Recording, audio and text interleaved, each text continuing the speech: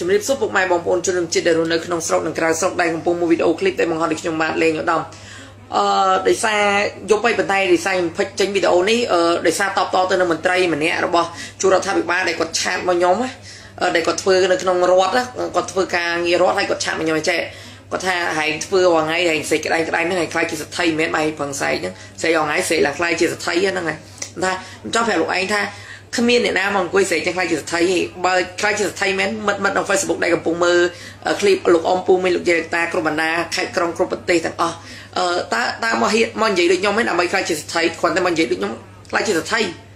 វាមិនអាចទៅរួចទេលោកឯងចិត្តតែនិយាយពួកដែលខ្លាចជាសទ្ធិសពថ្ងៃនៅក្នុងប្រទេសកម្ពុជាភាគច្រើនណាខ្ញុំអត់និយាយអ្នកដែលរស់ស៊ីដោយសុចរិតទៀងត្រង់ខ្ញុំនិយាយដល់ពួកក្បត់ជាតិបំផ្លាញជាតិកាប់បំផ្លាញព្រៃឈើលុកគ្រឿងញៀនជួញដូរមនុស្សគ្រប់បែបយ៉ាងទាំងអស់គ្រប់រូបភាពនៅក្នុងប្រទេសកម្ពុជាជាពិសេសបញ្ហាកាប់ព្រៃឈើប្លន់ដីលក់ដីរាសប្លន់ដីឲ្យយួនហើយជាពិសេសនោះគឺការលក់គ្រឿងញៀនឯហ្នឹងគឺពេញទឹកពេញដីអាបាត់ពួកហ្នឹងមិនខ្លាចជាសទ្ធិរឿងខ្ញុំនេះវាមិនអាចទៅជាសទ្ធិទេប្រាប់អស់លោកឯងច្បាស់កុំនិយាយមកលេលើឈួតចឹងហើយមួយទៀតគាត់និយាយថាគេខំរៀនអស់លុយមកកាណូគាត់និយាយហ្នឹងមានន័យថាពួកគាត់ហ្នឹងដែលអាយុ50ហើយនេះគាត់រៀនអស់លុយមកកាណូអស់លុយរាប់ពាន់រាប់ម៉ឺនដុល្លាររឿងអីមិនឲ្យគាត់សញ្ញេយកម្នាក់$1000 $2000 $3000 $10000ថាច្បាប់មានចែងមកអ្នកឯងធ្វើឯកជនអ្នកឯងដឹងទេតែសម្រាប់រដ្ឋកន្លែងខ្លះ$10000 $20000 $10អស់ហើយល្បឺ$10ហើយឬក៏កន្លែងផ្សេងអីគេខ្ញុំក៏មិនដឹងថាច្បាប់អត់តែវាមិនដែរដល់100ឯកសារអីក៏ដោយធ្វើវាដោះដល់$100តែលោកឯងយកពីគេរាប់រយរាប់ពាន់អាហ្នឹងហើយគឺជាឲ្យលោកឯងចេះនិយាយបើភាសាអញ្ចឹងទៅកើតបើលោកឯងគិតថារៀនអស់លុយច្រើនលោកឯងចង់មកកេងចំណេញលើកម្លាំងពលកម្មរបស់ប្រជាពលរដ្ឋចោះចេញពីដំណើរហ្នឹងចោះចេញពីតំណែងហ្នឹងចោះចេញឲ្យឆាប់ហើយអត់ខ្វះទេអ្នកដែលចង់ធ្វើតំណែងហ្នឹងមានដែលគេមានឧត្តមកតិឆន្ទៈក្នុងការបម្រើប្រជាពលរដ្ឋលោកឯងចោះចេញនៅខ្ពស់ក្បាលលោកឯងមកគិតពីអប្រយោជន៍គិតថាសញ្ញេខ្វាច់យក$2000សញ្ញេខ្វាច់យក$3000លោកឯងសញ្ញេមួយឯកជនលោកឯងគ្នាលោកឯងឯកជនសាងសង់ឯកជនលោកឯងធ្វើតែសម្រាប់ប្រជាពលរដ្ឋរាជក្រីក្រយកលុយទៅឲ្យសញ្ញេជាលក្ខណៈរដ្ឋលោកឯងគ្មានសិទ្ធយកដល់ប៉ុណ្ណឹងទេព្រោះអីជាប្រក្រីក្របើលោកឯងប្រើភាសាអញ្ចឹងចរិតថោកអញ្ចឹងដែរគ្រប់ស្ថាប័នរដ្ឋទាំងអស់ខ្ញុំនិយាយគ្រប់ស្ថាប័នរដ្ឋទាំងអស់បើនិយាយភាសាថាខំរៀនអស់លុយមកកាណូបាយជាក្រួយមករឿងអីមិនអត់សញ្ញេយកលុយច្រើនបើសិនជាអ្នកឯងនិយាយខ្ញុំសូមផ្ដាំតាមបណ្ដាញ Facebook នឹងថាបើអ្នកឯងនិយាយភាសាហ្នឹងគ្រប់ស្ថាប័នរដ្ឋអ្នកឯងចេញឈប់ធ្វើការហ្នឹងដាក់បញ្ជីដាក់ឈ្មោះលុបឈ្មោះចេញពីរដ្ឋហើយទុកឲ្យអ្នកផ្សេងដែលមានសមត្ថភាពស្រឡាញ់ជារដ្ឋឲ្យចូលធ្វើការវិញអាហ្នឹងខ្ញុំផ្ដាំទៅលោកឯងហើយខ្ញុំចង់ប្រាប់ថាខ្ញុំជាកូនអ្នកស្រែខ្ញុំជាកូនអ្នកក្រខ្ញុំអត់មានកូនអ្នកមានអីផ្ទះខ្ញុំនៅផ្ទះស្លឹកទេខ្ញុំអត់មានផ្ទះថ្មនៅទេអញ្ចឹងខ្ញុំចង់ប្រាប់បញ្ជាក់លោកឯងច្បាស់ខ្ញុំមិនមែនខ្លាចជាស្ថិតដូចមកលោកឯងទេហើយបើមន្ត្រីលេលើមកនិយាយចឹងមួយខ្ញុំកុំឲ្យខ្ញុំបញ្ចេញមុខលោកឯងខ្ញុំអត់ចង់បញ្ចេញទេខ្ញុំទុកគេឈ្មោះលោកឯងហើយខ្ញុំថតទុកនៅ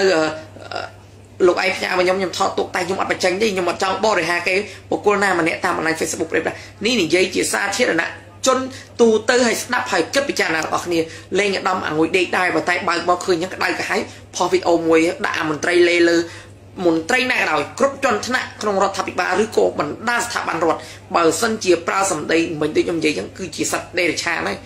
ជប់ពួកក្បត់ជាតិពុករលួយលក់ជាតិលក់អស់ហើយឥឡូវលក់ខ្ទេចលក់ខ្ទីអង្គរវត្តរហ័យប្រយ័ត្នតែបាត់បង់ពួកក្បាលអស់លោកឯងអ្នកដឹកនាំហ្នឹងក៏គ្រោះថ្នាក់ជាមួយប្រជាពលរដ្ឋដែរកុំឲ្យបាត់បង់អង្គរវត្តថាលីងអស់លោកឯងធ្លាក់អំណែងក៏វត្តស្លៃជារបស់យួនលោកឯងក៏រួចខ្លួនដែរលោកឯងត្រូវតែទទួលទោសទៅតាមអ្វីដែលពួកខ្ញុំសុំឲ្យរដ្ឋាភិបាលថ្មីធ្វើព្រោះអីលោកឯងទៅបំផ្លាញរបស់គេមរតកជាតិហើយខ្ញុំអត់និយាយច្រើនទេសុំកុំឲ្យបាត់បង់ហើយកុំអាងអីសញ្ញេយករាប់ពាន់លោកឯងសាកមើលទៅសូម្បីតែលោកនាយករដ្ឋមន្ត្រីហ៊ុនសែនសពថ្ងៃក៏គាត់មិនឲ្យកូនចៅគាត់ហ៊ានធ្វើអញ្ចឹងដែរតែហ៊ានធ្វើលោកហ៊ុនសែនដកចោលដកដូចគល់ស្ពៃអញ្ចឹងហាមាត់ខ្វាច់ធ្លាក់លោកឯងខ្ពាកខ្ញុំចង់ប្រាប់អស់លោកឯងហើយកុំនិយាយលយណាកុំនិយាយលយមួយលេងដល់អត់ខ្លាចលោកឯងទេលោកឯងកុំឈួតកុំមកភ្លើមួយខ្ញុំចង់ប្រាប់ប៉ុណ្ណឹងអរគុណសូមជួយ like និង share វីដេអូនេះផងខ្ញុំធ្លាប់ជួយយួនខ្ញុំបានរំលឹកឲ្យកម្មហ៊ុនសែនថាខ្ញុំជួយយួនរហូតដល់អស់រាជបល្ល័ង្ករហូតដល់តពួកឡុងម៉ុលសេរីម៉ាតាអិនតាំជេងហេងចក្រពត្តិនិយមអាមេរិកសម្លាក់ខ្ញុំយកខ្ញុំទៅជំរះដែលខ្ញុំជាអ្នកផ្នែកអាជាតិខ្ញុំជួយយួនដោយសារតែយួនប្រយុទ្ធយកឯករាជ្យឲ្យមាតុភូមិខ្លួនហើយចង់ឲ្យមាតុភូមិខ្លួនបានរួមអង្គគ្នាជាទ្រង់មួយគឺវៀតណាមខាងជើងនិងវៀតណាមខាងត្បូងយួនជាមនុស្សកពើវាជាកពើអកតញ្ញូ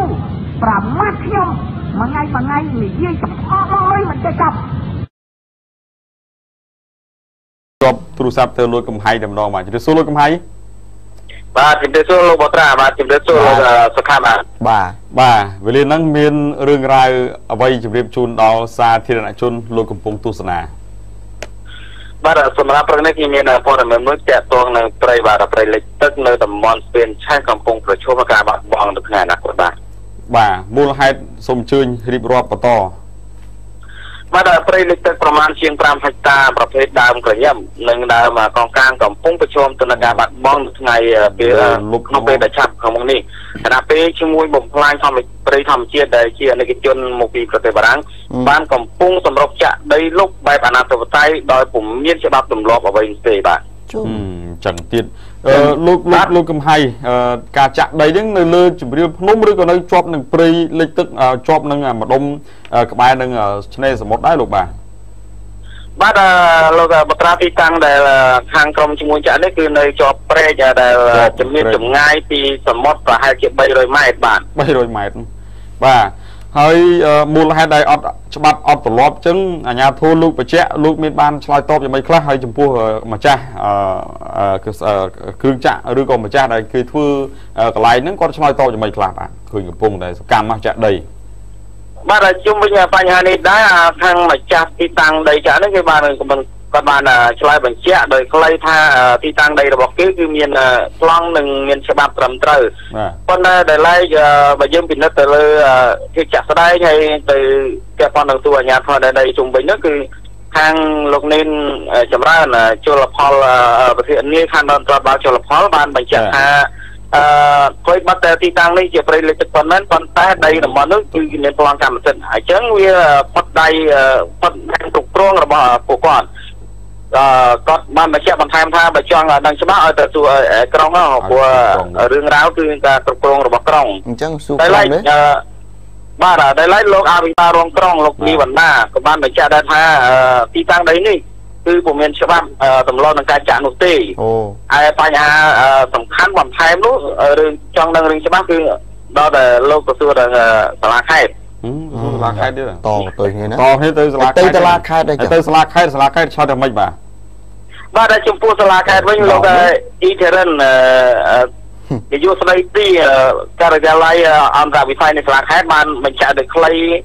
ដោយមិនបែបមិនចង់និយាយថាចំពោះទីតាំងចាក់ដីនេះលោកពុំទាន់បានទទួលព័ត៌មានដល់ឡើយទេព្រោះហើយលោកពុំអាចបំភ្លឺបន្ថែមទៀតដែរព្រោះលោកជាប់ប្រជុំបាទលោកជាប់ប្រជុំការងាររវល់អញ្ចឹងលោកពេលឆ្លើយតបទេចាំមានប៉ុណ្្នឹងទេលោកកំហៃណាជុំវិញនេះដែរប្រជាពលរដ្ឋដែលនៅរកទីដោយសារព្រៃតំបន់នោះបាន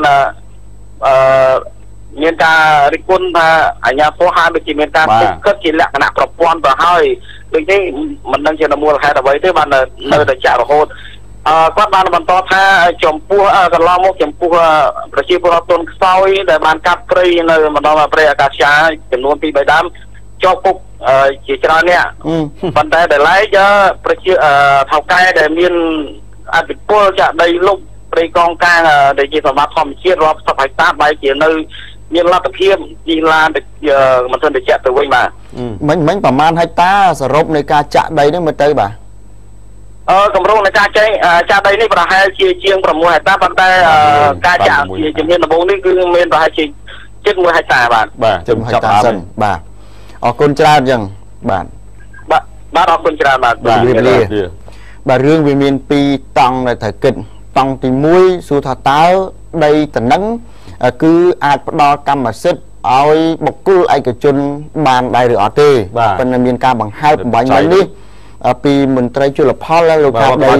ដ្ឋបាលជលផលគាត់ថាទោះបីជាព្រៃលិចទឹកក៏ដោយប៉ុន្តែដីតំណឹងគេអាចផ្ដល់បានកម្មសិទ្ធិអញ្ចឹងវាផុតដៃរបស់គាត់ហើយអញ្ចឹងគឺរត់ទៅសួរក្រុងវិញបាទក្រុងគាត់ឆ្លើយថា